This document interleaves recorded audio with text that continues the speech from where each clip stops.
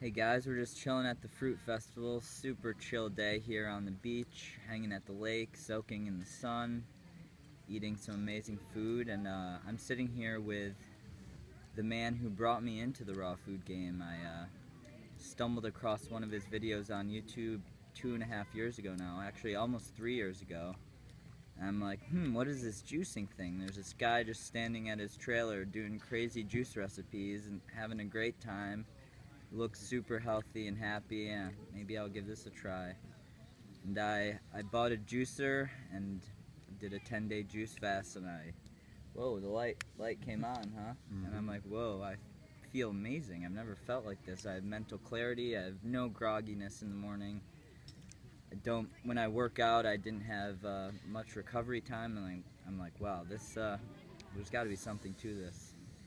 And I have you to thank for it, Dan. I really appreciate it. I'm sure a lot of people tell you this, but it's the truth. You just putting out those videos every day really helps. Appreciate it. My pleasure. Yeah.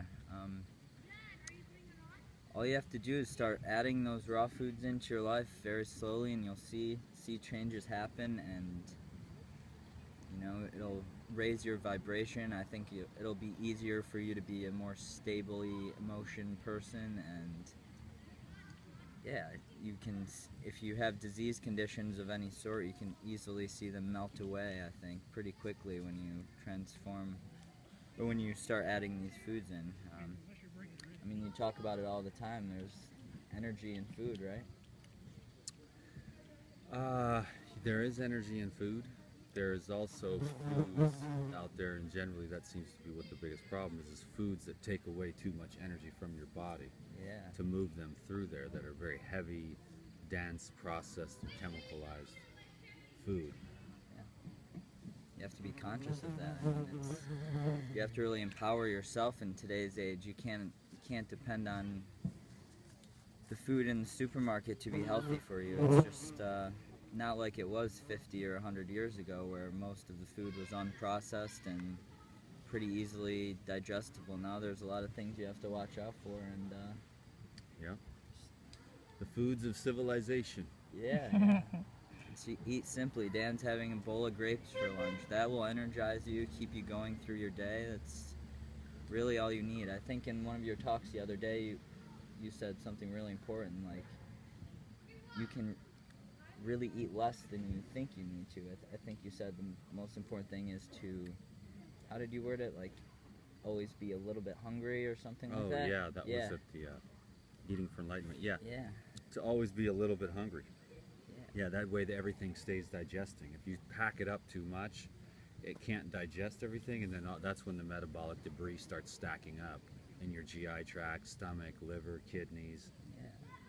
And you don't want to be clogged up. You want to be able to go for a bike ride, go for a run, get out and do stuff. I mean, that's one, I always quote Dan with this when I say that health is a bicycle wheel. There's many, many spokes, and maybe food is a few of those spokes, but you need to be active, you need to be getting good sleep, getting fresh air, getting clean water. All of those things are important, and if you become conscious of these things, which I'm hoping to help you guys with, then it becomes about self-love, because when you know something is bad for you, once you eat that food, you're doing it for some sort of self-loathing reason, which is just love yourself. You're good enough. You really are. That's what it boils down to. So thanks, Dan. I really appreciate you. A little sticky, bro. That's okay. Dragon fruit and the grapes. Yeah, just thanks for being you and being vulnerable on camera. I think a lot of the people in the raw food game do good by posting recipes and all that stuff, but I've stuck with you, I think, just because there are ups and downs, and you really kind of show what's going on in your life pretty clearly, and that's, you know, that's what people really want, in my opinion, is just someone like them that they can follow their journey and see maybe some good steps on how to do things, and just the daily inspiration, especially for people coming out of these disease conditions. You know, they're so conditioned to eat this way their whole life. It's hard to just go from this to that. So yeah, exactly. Just the daily video, be like, yep, you're still good enough. I still love you.